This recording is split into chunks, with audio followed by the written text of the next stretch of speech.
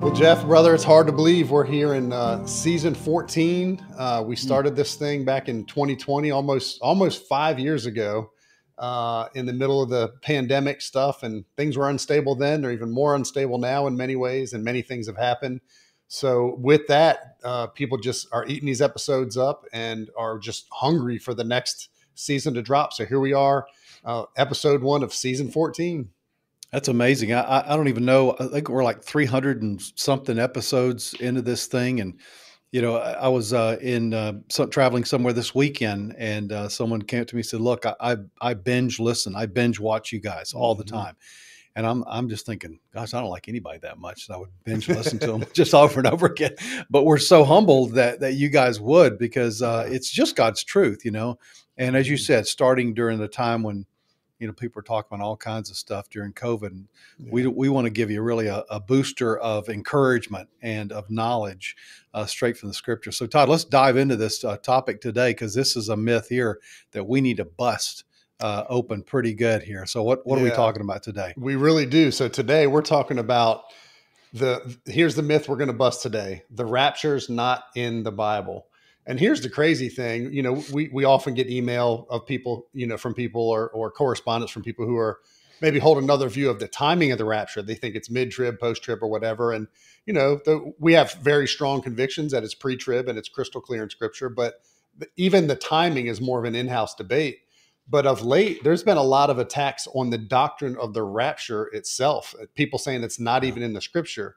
And these arguments aren't coming from non-believers. These are coming from within the church. So that's kind of what we're tackling today. We're going to help people bust this myth that people are claiming the rapture is not in the Bible. That's right. And you're getting it from people that have, I think, enough knowledge to be dangerous. They've heard it. It said that the rapture was started in the 1830s with John Darby, which we'll address that in a minute. They talk about you can't find it anywhere in the Bible. Well, let's just go ahead and admit, the word rapture is not in the Bible. It's not in your English Bible. In fact, no Greek words are in your English Bible. But there are also other words that are not found in your Bible. You can look from Genesis to Revelation. You're never going to find Trinity, incarnation, Christmas, Easter, missions. None of those words are in the Bible. These are words that we use to help us understand doctrines that we believe are taught in the Bible. And Todd, when I look at what the scripture says in 1 Thessalonians chapter 4, there is an event that is undeniable. To deny the rapture is to deny the Bible, because it's in the Bible. Now, again, we can have healthy debate on whether it happens before, during, or after the tribulation, but there is no denying it is 100% in the Bible. Yeah. So where do we go from here with that argument? Yeah, that's what's wild. And maybe we can look at some of those specific arguments first, and then show our viewers and listeners from scripture, those exact key texts that you're talking about. Because like you said, it's crystal clear in the scripture. But I've watched a few videos of some of the people arguing, saying that there is not the rapture. There's a few more out there I haven't had a chance to watch, but from seasoned theologians who have been to at least Bible college, and many of them to seminary. Some of them have worked on staff at some major Christian organizations, and their arguments are weak, to be honest with you. And we'll get to a couple of those. But one of them, the first one that I hear most often, is that the church is not exempt from tribulation. The church is not exempt from going through hard things. There's no promise to the believer that we won't experience tribulation.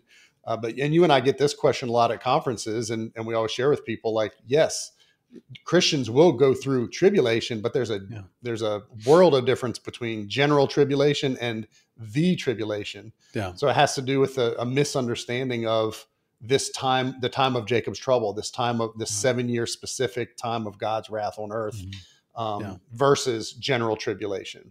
Yeah, you kind of have two categories of people there. There are people that say that that there is no tribulation in the future, that there is no literal Antichrist. There's no There's no seal, trumpet, bowl judgments. All these, they don't exist. Well, if that doesn't exist, then yeah, so the rapture doesn't exist either. Maybe a lot of things don't exist if those things don't exist, because we're looking at the Bible from a particular standpoint. But there are others who say, no, we believe strongly that there is a tribulation. It's just that there's no pre-trib rapture. But let's admit what we would all agree on is that Christians go through tribulation. In fact, Jesus said that in John 16:33. He says, in the world you have tribulation, but take courage, I've overcome the world. So Christ tells us ahead of time. Of course, the knowledge that we have about the prophets and the chronicles of the prophets tell us there's persecution.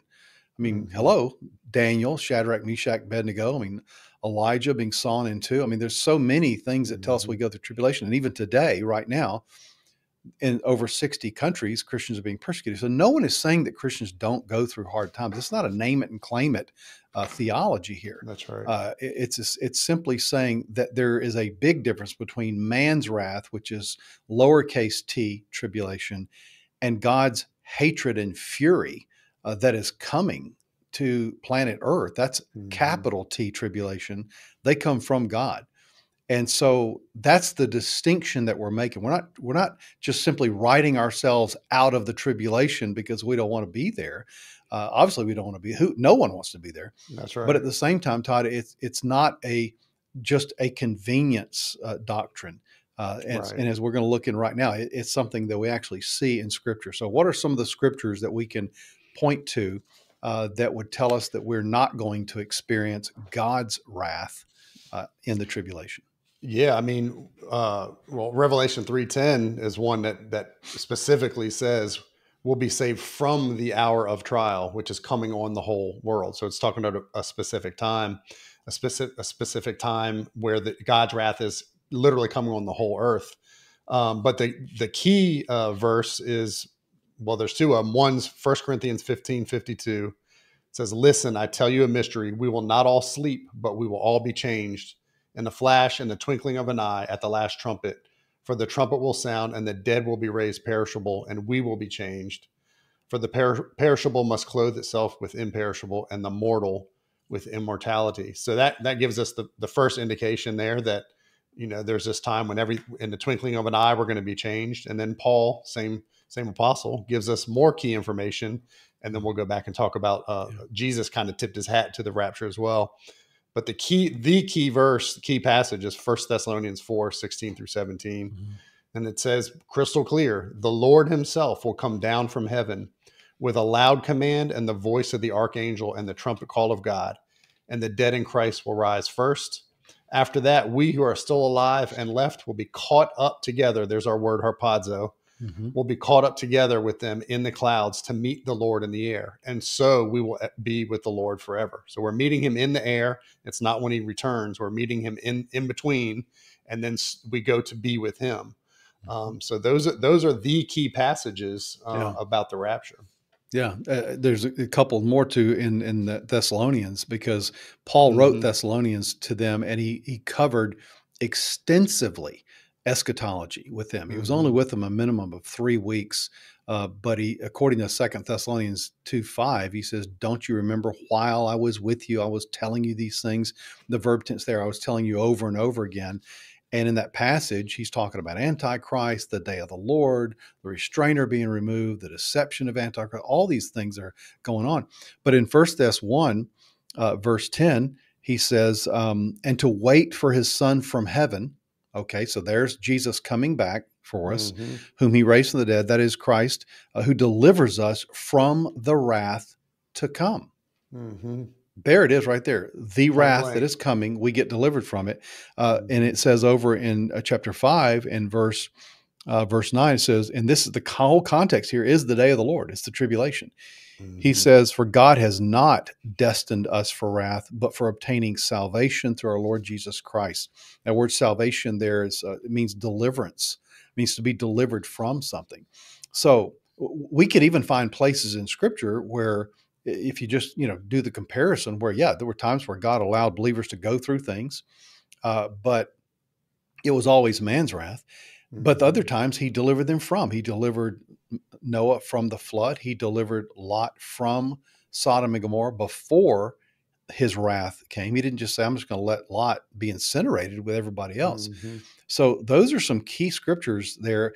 And I would say too, Todd, just from a theological perspective, that we believe that all of the wrath of God fell on Christ at the cross. And he Mhm. cried out, it is finished, paid in full, tetelestai. And because of that, technically God the Father cannot repunish sin when sin's already been punished. So Mhm. he's not going to repunish us for our sin when Romans 8:1 says there's therefore now no condemnation for those who are in Christ Jesus. So theologically, you have a real problem with saying God's going to punish Jesus for sin and then he's going to punish believers again for the same sin. That doesn't hold up theologically. No. So you've got that going on. Then you've got just the clear statement that we're not going to go through God's wrath. Mhm. And you say, well, is that just like a convenient escape clause? Well, convenient or not, it is an escape clause. Yeah.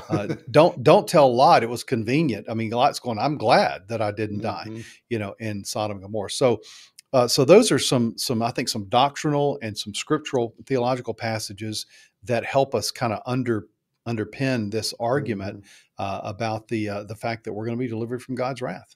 Yeah, amen. And I think that's crystal clear. And you and I have a mutual friend who I was talking with a few weeks ago, and he said he there's a few people he kind of pressed the argument with, like once they wouldn't budge on the fact that we got to go through God's wrath. He said, well, why? What's the purpose? If Jesus paid it all, and when it came down to it, a few people said to him, well, I still need to pay for some of my sins. So it becomes Mm, almost like a Protestant form of purgatory. Like yeah. I'm still not good enough, but Mhm.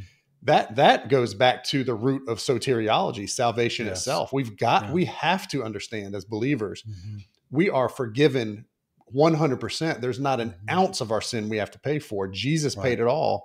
Yeah. If we even try to take credit for it, that we can Mhm. somehow pay for some of our sins, that does injustice to the cross. That does Yeah. violence to the work of Christ on the cross. It When he was does. hung on the cross, I think you may have mentioned this already. He said, Mm. "It is Mhm. finished." Mhm. Completely finished. There's nothing we have to do. I think that's, Yeah. as believers, we need to have that security. We need to lean Yeah. into that, grasp that, and understand that, and synthesize that with what we learn about the rapture and God's Yeah. wrath and that kind of thing. So, very Yeah. important aspect of it. Absolutely, brother. And from my perspective, is like for God to punish us for our sins with his wrath, he has to then turn to his son in heaven and apologize to Jesus and say, I really didn't accept your payment for their sin. Mm, And we know that's not going to happen yeah. because Hebrews 7:24 says Christ ever lives to intercede for us. Another argument that people make, and this is another one you hear, and this is a one that is I think people who are not biblically grounded, historically grounded, will go, "Wow, that sounds convincing." Is the Hmm. idea that the belief in the rapture came in the 1830s from a man by the name of John Nelson Darby. Yeah. And people say, well, this is where it all came from. He got a message from a demon possessed girl, and all of a sudden he invented this whole idea of the rapture. And this is simply not true. It is Yeah. not where the rapture began. Historically, as you look at church history, there are times, if you look at really the mess of church history, there are times when certain doctrines rose to the surface and became popular or not popular at certain times. Certainly when Martin Luther said, hey, justification is by faith. We're saved by grace through faith alone, not by works, as the Catholic Church had been teaching for 1,000 years. That Hmm. certainly sounded like a recent doctrine. In fact, it was a Yeah. brand new doctrine to Hmm. most. The And 1500s. so you look at the Hmm. 1830s, and for Darby to sort of systematize and for him to begin, and he didn't get it from a demon possessed girl, but for him to, and this argument, by the way, is so tired and old, it's been Yep. debunked. People keep bringing it out of mothballs to Yeah. try to give I'm it life surprised they again. still try to use it. Yeah, they dig up the grave of this argument and try to breathe air into this corpse of an argument. Yep. It's simply not true. And the way we know it's not true is because the early church fathers believed in Hmm. a pre-tribulational deliverance. In fact, you have all the way back. This is from an article, actually a journal entry by Dr. Tommy Ice, a good friend of ours. He's talking about Irenaeus, and Irenaeus was a disciple of Polycarp, who was a disciple of the Apostle John. So these guys are directly connected. So it's kind of like whatever John told Polycarp in terms of the timing of the rapture, then Polycarp told Irenaeus. This is what Irenaeus said. He says that he lived from AD 130 to 202. He says, and therefore, when in the end the church shall be suddenly caught up from this, it is said, then there shall be tribulation, such as not been since the beginning, nor shall be. That's just one example. And they're discovering more and more church fathers. In fact, the new book by our good friend Lee Brainerd, who's going to be on our podcast, Lee has written a great book about evidence for the pre-trib rapture from the church fathers. So if you want to search in history, if that's the argument you want to make, if you want to go the Darby route, then we can trump you pretty easily on that one. Yeah. But Todd, the bottom line is, as you and I always say, it's really not even what church history says. What does the Bible say? Amen. So we have to always go back to Scripture, ground our thoughts in the Scripture, because that's where our confidence comes from. So true. That's the bottom line, is what does the Bible say, letting it speak clearly. And yeah, I did some research as well, pulling from some of our other friends. There's a book by our friend who's gone with the Lord now, Ed Heinzen, and Mark Hitchcock, and they detail some of those same ones that you mentioned, and also the Didache, the teaching of the 12. Yes, very clear pre-trib rapture statements. That's early. That's late first century there. Late first century, and then they're even finding now that people are actually looking for it in other periods of history, they're finding more and more of these documents. And here's an interesting one I came across that is from let's see. Here's one from Pseudo Ephraim, a Syrian church father, somewhere in the 4th to 7th century. And it says, here's the quote. This is a pretty clear-cut one. We ought to understand thoroughly, therefore, my brothers, what is imminent, and prepare ourselves for the meeting of the Lord Jesus Christ. For all the saints and elect of God are gathered together before the tribulation which is to come, and taken to the Lord. So throughout church history, now that we're looking for it because of this goofy Darby argument that keeps popping up, I love the analogy you used of it. It's a corpse that people keep digging up and bringing. Here's the Darby argument. No, that thing's been shot so many times. Just leave it in the grave. It doesn't hold water. But like you said, it sounds intellectual. It sounds academic. So when people first hear it, if they haven't heard that argument before, they get taken by it, or their faith is shaken in the rapture, and that's why we're doing this. So yeah, that argument is dead. It can be, proven wrong so easily. And there's one more, and this was when I watched just today. I saw it a few weeks ago, and this was from a guy, and his argument was, and let me pull up my notes because I want to make sure I kind of quote some of the stuff he said right. His argument was that the rapture is not even in the Bible. Of course, he talks about the Olivet Discourse, that in that case, it's talking about the people left behind, or those left behind for judgment, which you and I would agree with, because he's talking to Jewish believers about the tribulation period. And that clearly is not the rapture in view there. But then he goes and he actually breaks down First Thess 4 with the passage we just read, with the detailed description of the rapture. And he says, no, this is just the Perusia that was commonly known at that time, where when a king or a dignitary would come to town, throngs of people would join him, and then he would go into the city. And the whole time I'm thinking, yes, amen. He's taken us to the celestial city, talked about in the book of Hebrews. He's taking us home to be with the Father, exactly what Jesus talked about in John 14. So even the arguments, and this was a very intellectual sounding argument, very polished video with motion graphics and all this stuff, really making a case and kind of making fun of the Left Behind series and anything related to the pre-trib rapture, that no, we literally, he did admit we do go up in the air, but then we come right back down with the Lord to go rule the world, go into the kingdom. But what this argument fails to do is synthesize all the other necessary passages, and it leaves more questions than answers. So in other words, people who are like this often cherry pick one particular verse, put their own thoughts and meaning into it without synthesizing it or looking at the broader context of Scripture. So again, anytime you hear an argument, take your time, listen to the argument, and use your God-given logic and intellect, and compare scripture with scripture, and see if it checks all the boxes and answers all the questions. So that one was more disturbing to me than the Darby argument, because the Darby argument, people just parrot it because they've heard it. Yeah. This one was a really seasoned theologian who really was trying to honestly twist scripture to meet his own expectations and make fun of the rapture. Yeah, yeah, and I think I know who you're talking about there. I had to read some of his books from my doctoral work, and I'm just like, whoa, this is a big stretch here. Actually, I think there's two guys. There's that guy, and then there's another guy. The other guy. Yeah, we don't name people on here because that's not what we're about. But we're trying to equip our listeners to see truth for themselves, and to be able to look at these things objectively, scripturally, and say, no, that doesn't line up with scripture. It's crystal clear in scripture. Yeah. Well, at best, an argument like that would be a post-tribulational argument that we would go through the tribulation, Christ would rapture us, we go to heaven, do a quick change of clothes, come back down on white horses instantaneously. There are scores of problems with that view, not the least of which is, how do people have babies in the millennial kingdom if we're all glorified at the end of the tribulation through the post-trib rapture? But at worst, it's an argument that is based upon a non-literal approach to the scriptures. In other words, they have to allegorize almost everything. The only thing they don't allegorize is the fact that Christ himself actually comes back. But most of what they do is there's no Antichrist. There's no 7-year tribulation. There's no literal seal, trumpet, bowl judgments. There's no global government. There is no 666. It's just in your mind kind of thing.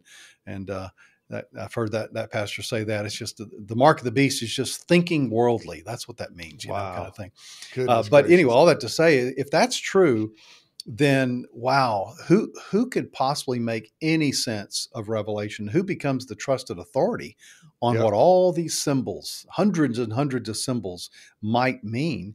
Why not just take God at his word and let the plain sense speak sense and believe what he says?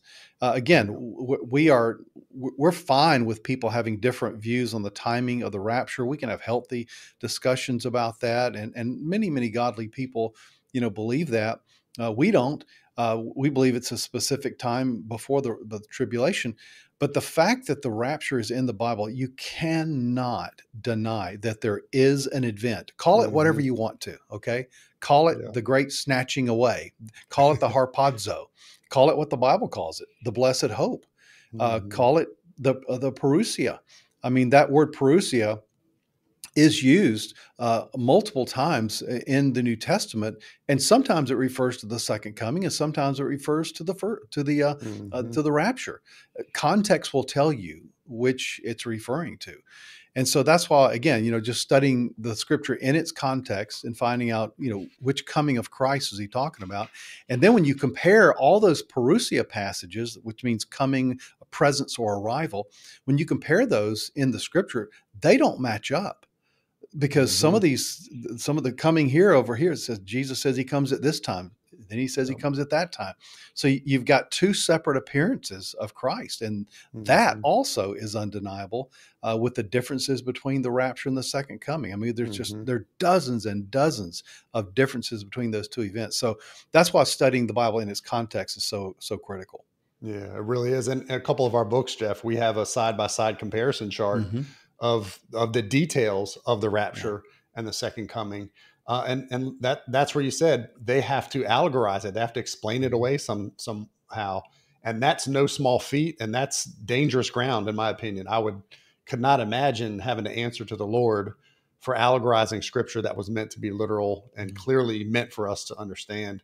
So why do you think all this is happening right now at this time? Like after, roughly 150, 200 years of the rapture being not controversial. Now, all of a sudden, here as we see all these other end time developments, the rapture's under attack. Yeah. Well, I think it's pretty clear. I think one would be this, Todd, is that the rapture in some in some ways is beginning to enjoy a resurgence. It's not the most popular Hmm. doctrine. Don't go there with it. But people think, well, it's popular, therefore I'm going to attack it, because it can't be true. And Hmm. granted, there have been some portrayals of the rapture in different movies and things like that are kind of on the cheese scale. Okay, if you know what I Yeah. mean, it's just kind of campy, So True. I get that, Hmm. but not throwing out the baby with the bathwater. I That's think right. if you were Satan and you really wanted to hurt the bride of Christ, you would keep her from knowing she has a wedding day. Mm. You would prevent her from knowing that she needs to go get a dress and that the Hmm. groom's going to come back for her and rescue her and take her to the father's house and celebrate the marriage. I would keep that information from the bride if I were Satan. Hmm. And that certainly is what's happening here. People are taking some of the sensational views about the rapture or the date setting that people have made. I get that. We're against that as well. But Hmm. they're using that to basically hide the wedding day from the bride. And if I were the groom, that would make me very upset if Hmm. someone didn't let me tell my bride that we were going to get married. Amen. And I think that's what a lot of people are doing. Some pastors are even keeping that information from them. Yeah. So again, I think that's one reason. I think Satan is really behind. Ultimately, I think there's some ignorance as well Hmm. that's involved, and people just don't know. And then I think, like people we've talked about, there's actually misinterpretation of Scripture Yeah. and misinformation that's Hmm. being put out there as well. So that's why, listen, I said the other day, I was at a church, I said, people say certain doctrines are controversial when you get to eschatology. Listen, truth is controversial. Mm. Truth, by its very nature, will put a Yeah. dividing line down the middle of the room between Mm. those who accept it and those who don't. So it's okay sometimes to be divided with people that don't believe the truth. I mean, we don't want to be divisive, we don't That's be right. mean spirited or anything, Todd. But the Hmm. bottom line is this truth will divide. And so Yep. we love those who don't agree with us. That's fine. But if you deny the raptures in the Bible, then you're wrong. Yep. Exactly. So, Jeff, I think we can officially say this myth is busted.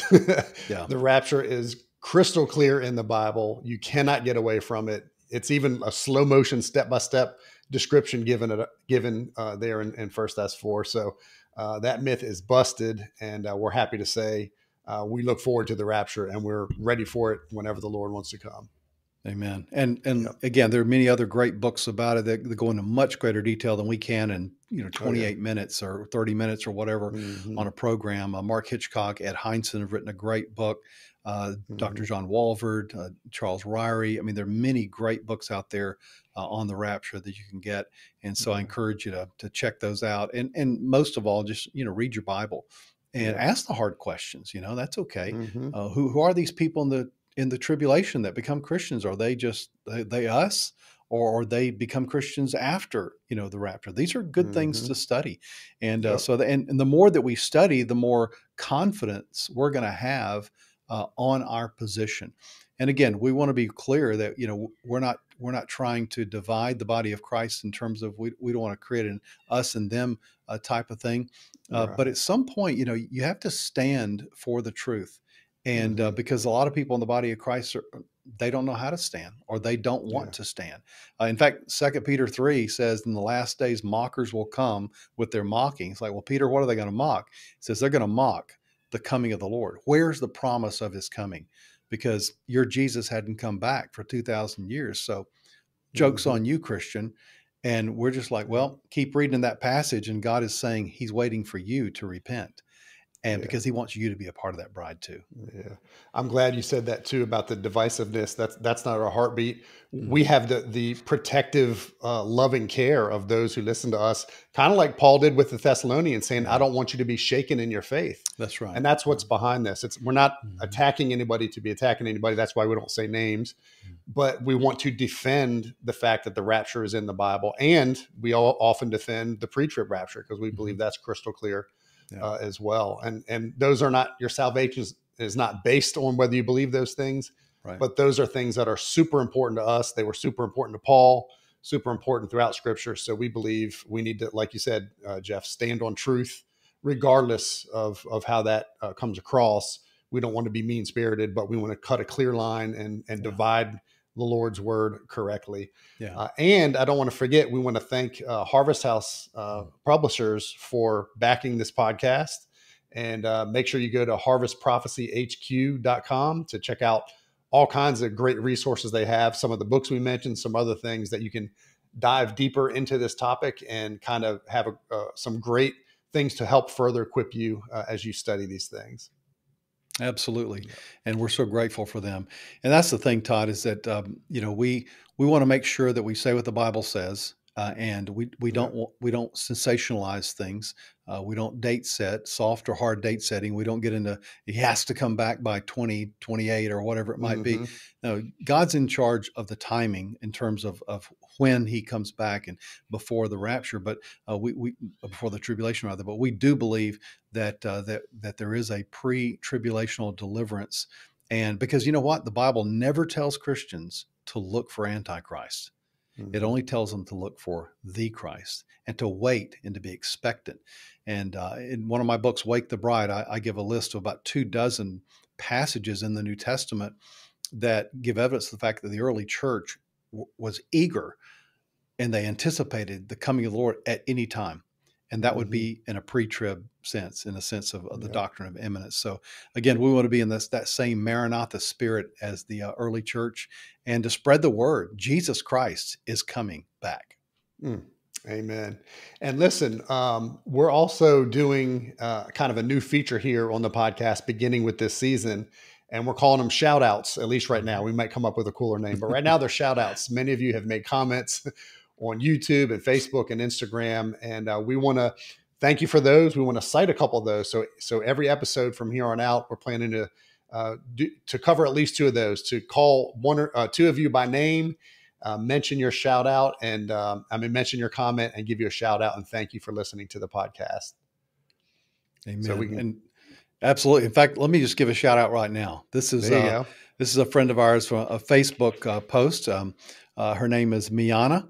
And Miana says, I was there, and what an amazing day. She said, if you get a chance, go to a pop-up conference.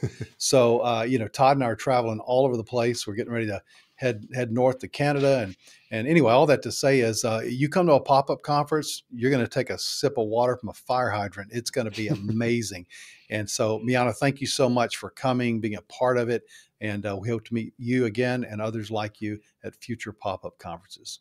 Yes, indeed. And here's one taken from a comment on YouTube. A lot of people, you can listen to our podcast, but you can also watch them on YouTube. And this was from season 13, episode 6, The Acceleration of End Time Signs. And this was when we had a guest on, Jan Markell, who we'll actually have on again this season. So stay tuned for that. But this comment was from Christine Hernandez. So Christine, thank you for taking the time to share this comment. And Christine said, thank you for all of the teachings and information. My faith in Jesus Christ and walk with God has been growing as a result of this podcast. Tom Hughes, Jack Hibbs, Don, and so many godly leaders. I'm so thankful for all of you. Thank you, Christine, for that. We're encouraged to hear how this impacts other people.